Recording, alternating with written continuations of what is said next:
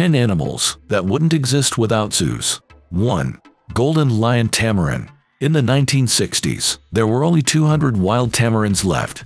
The population was down to 2%. The reason was deforestation in Brazil. In the next 20 years, zoos bred 500 golden lion tamarins. 146 were released into the wild. Now there are some 3,200 wild individuals. 2. Przewalski's horse. Przewalski's horses are one of the last wild horses. By the 1960s, they were almost extinct.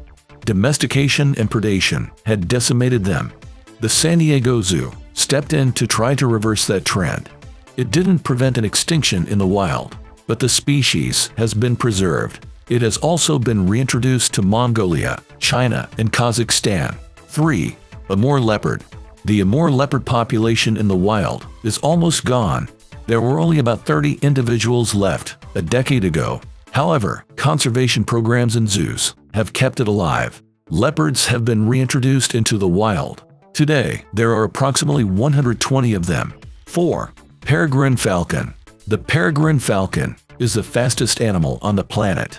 It can reach speeds up to 200 miles per hour when diving. But in North America, it almost went extinct. The reason was pesticide use. A breeding program was introduced in 1972.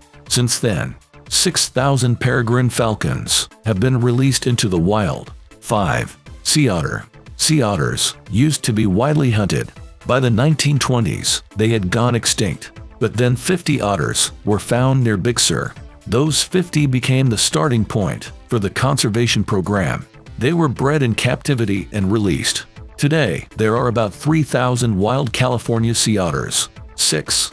California condor. In 1987, there were only 22 California condors left. The 22 survivors were rounded up. A conservation program was launched to prevent extinction. Those 22 condors became the start of a new population. They bred at the Santa Barbara Zoo. Today, there are 200 condors, 93 of them breeding. 7. Black-footed ferret. Black-footed ferrets were once thought to be extinct, but in 1981, a small population was found. Zoos around America wasted no time getting a plan in place. By 1988, reintroduction had already begun. The Smithsonian Conservation Biology Institute alone reintroduced 1,029 individuals. Today, there are 28 reintroduction sites in North America. 8. American red wolf. The American red wolf was declared extinct in the wild in 1980. Habitat loss and hunting were just two reasons. The species also crossbred with coyotes. The species survival program started with just 14 wolves.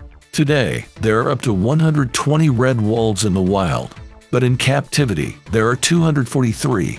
9. Arabian oryx. The Arabian oryx went extinct in the wild in 1972. It had been hunted to extinction. Thanks to the Phoenix Zoo, the species survived in captivity. Arabian oryxes were bred and released into the wild. Today, there are 1,220 individuals in the wild.